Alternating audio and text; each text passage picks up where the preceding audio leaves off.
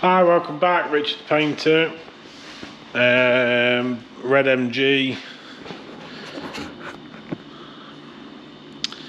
Yeah. Trying to think where we left it last time. We'd fitted the Sebring kit, or parts of it, and we was talking about cleaning out the T-piece along the back. Reason for it is we don't know what's underneath it, and this is a prime example. You see all the different layers. What ends up happening is it ends up bridging over, and you end up with, rather than a straight line, you end up with like a big half moon, if you like. Then you build up loads and loads and loads of layers in there. It ends up really thick, it looks disgusting. And you can always tell if a car's been repainted loads of times, because that's normally the telltale sign. Which is why we cleaned them all out, and then just feather them out as normal. See on there.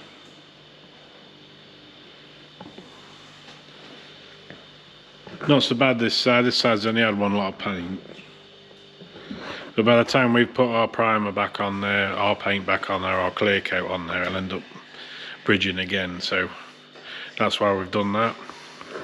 Starting to look a bit better now.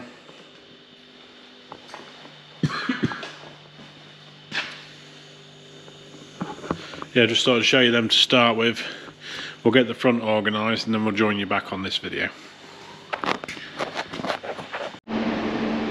Hi, welcome back. I'm Richard the Painter.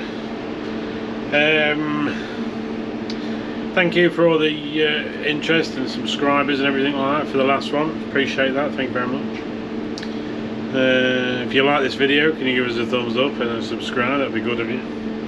Right, now we've got all that out of the way with. So we're back on with the he says MG in this video. Can you see me? Yeah, just red MGB. We'll get there in a minute, won't we? Roadster. So this one's going tartan red. You might have already seen, depending on which way the videos go round, you might have already seen the balances getting fitted and some messing around that we was doing on the ramp, tidying stuff up. I didn't get a chance to film the primer process. Just a very busy day, and just didn't work out, unfortunately. So we'll see in a minute anyway. So now we're at paint stage, so we've skipped a stage as far as you lot are concerned. So we'll go back in there, you'll see it's in primer. So we've remasked everything, cleaned everything numerous times. We've had a bit of a silicone problem, which we've hopefully overcome now. So we need to get some paint mixed up and get that applied. So as normal, I'll show you the colour, show you what we're doing. I'll have a fly around, put a coat on so you can see kind of what we're doing. And then I'll come back and have a look at the clear coat and stuff like that afterwards. So, tartan red. Had quite a few MGs this year so far, haven't we? What we had, teal blue, the black tulip, purple one. Now we've got a red one. There's a yellow one in the books somewhere down the line, but I think that's September, October time, I think, something like that. So that'll be at least 4 this year. So right, so tartan red.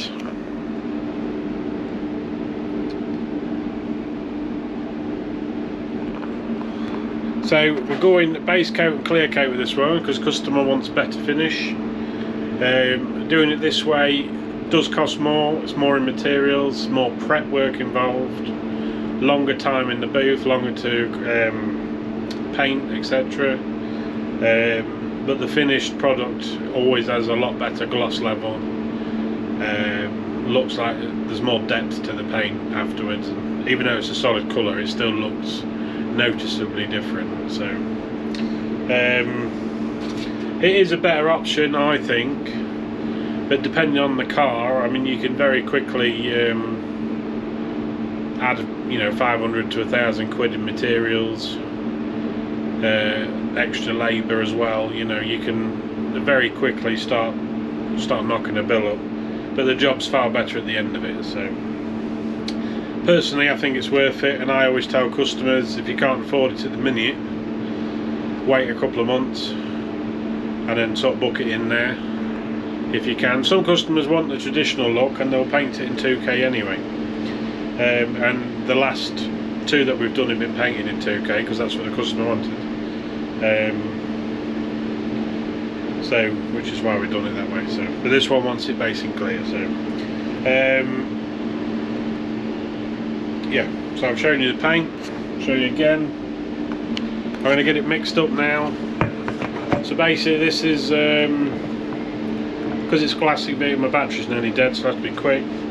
We can use solvent on this one, solvent base coat, with it being a classic car. We're just going to use our normal hard cups again with the liners, mix it 2 to 1. I just knock that back a little bit more so we have a little bit more paint, less thinner. I'm using a medium fast thinner if anybody's interested in that stuff. That's basically to give it a chance to flow out but dry in a sensible amount of time. We're not painting silver or anything like that, so it's not massively important, but it lays down a bit nicer, to be honest. So that's my opinion anyway. Right, so I'll get this mixed up and I'll see you back in the booth. I've got to change my battery. Bye for now. Right, we're in the booth now. Just putting some gloves on. I'm absolutely roasting, so I'm going to paint in my t-shirt before the people want to whine about it. I'm too hot. So everything's been cleaned, tack cloth, cleaned again, tack clothed again, just to make sure we've got it all cleaned properly. Any rub throughs we've just sort of covered down with a bit of Spectro. Got a little bit of epoxy in a tin. Just give them a quick spray just to make sure there's no rub throughs ideally. When you paint in red base coat, it can be quite thin and transparent, so you might have to build up multiple layers, and if you've got different shades or a rub through the primer into the original paintwork, that might be very difficult to hide. Plus that's a potential area of fault if it goes back to its original paint, so we want to make sure it's all sealed in. Start again. So I'm going to put my mask on, put my tunes on, I'm going to speed this up, we'll fly around, put a coat on, see what we think.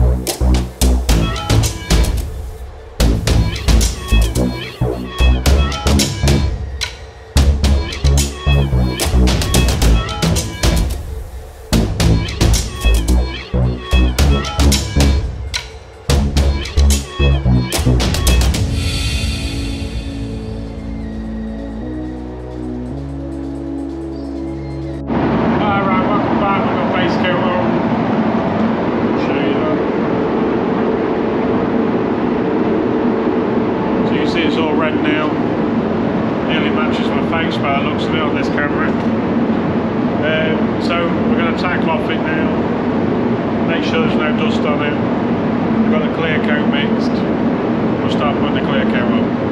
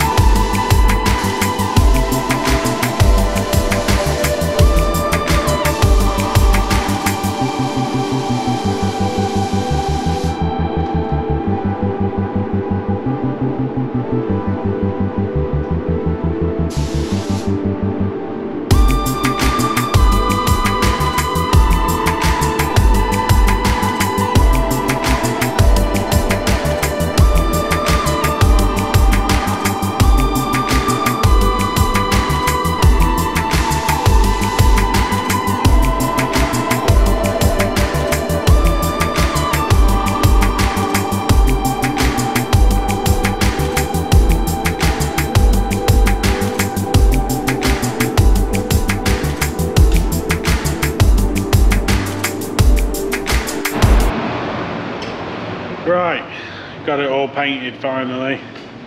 Absolutely cooking. Let's have a nosy. So on the camera, because I've already had a quick nosy, looks a tad orangey, but it's definitely red. So yeah, we've got about 6 coats of base on it, which is the red. Then we've got 2 nice wet layers of our Amipa clear coat. So yeah, I'll just walk you in. You have a nosy.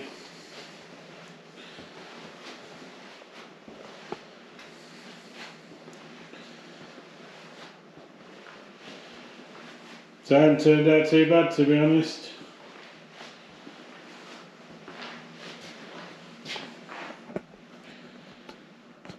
Not that I'm sounding surprised. It's because we had so much silicone as an issue. I think we've got about 3 or 4 dots which I can deal with very quickly. So considering how much we had, it's like really good. So just let me shut that a minute so see what we're doing. Yeah, what you're in the front.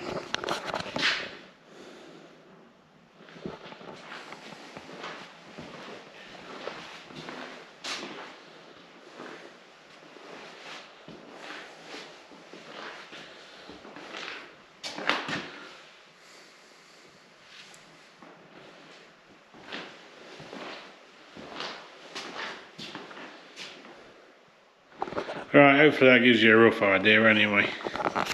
So what we're going to do is we're going to let that sit overnight now. I'm not going to bake it because there's absolutely no need for me to bake it. It can sit and flow out nicely. There's a lot of solvent on there, so we want to let that evaporate on its own accord rather than force anything. Various primers, 6 layers of base coat, 2 layers of clear coat, so there's quite a lot of layers on there that we need to let evaporate out nicely because we don't want anything, any issues down the road. So yeah, so door shuts and everything like that are done as well, just to freshen them up. We've just, you must have seen on the video anyway, but you can see they're all painted just to keep everything fresh. Everything looks kind of new then, if you like, from the outside. So basically what we're going to do now, like I said, is let that dry. We're going to leave the doors open as well. It looks like that. Reason for leaving the doors on is purely for convenience. The door gaps are very good. Everything else was very clean. The doors are completely stripped and cleaned out anyway. Yes, ordinarily I would do them separate, but because everything was so nice and just didn't need to really on this one, which is unusual. Normally we have to take everything off, so that's one less job tomorrow, putting the doors back on and getting them out of the way. So now what we're going to do is prep the bonnet, boot lid, both the valances, and then we'll get them painted in the next video, because we're also doing quite a few other bits and pieces. That might just be more of a painting video, but we'll see what happens with that. Basically they've had some repairs on them high build primer. I can't remember what I've recorded, what I haven't recorded. So yeah, by the time we get them in here they'll just be in primer again. So then we've got basically another paint day. We'll get them painted, we can get it back together, we can get the flat polishing, make it look nice and pretty and shiny, deal with them couple of bits of silicone on the front there. There's only about 7 or 8 like little bits, so that's easily dealt with. Yeah, and then for me it'll be in a couple of days time we'll be doing that. For you it'll be maybe a couple of weeks. I've tried to keep the videos a couple of weeks in advance. Numerous reasons. Just keeps it easy, and I can keep, so we're not doing huge great big hour-long videos of me waffling on no end like I'm doing now. So that's why we do that. So a quick cheeky peek. and I'll catch you on the next one. If you like the video, give us a like, subscribe, share and all that wonderful stuff, and I'll catch you on the next one. Bye for now.